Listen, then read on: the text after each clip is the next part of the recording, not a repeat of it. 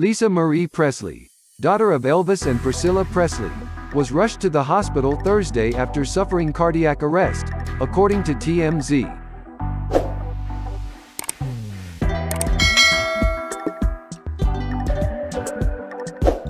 TMZ reported that paramedics performed CPR at her home in California before taking her to the hospital. They said the first responders were able to regain a pulse before she was transported.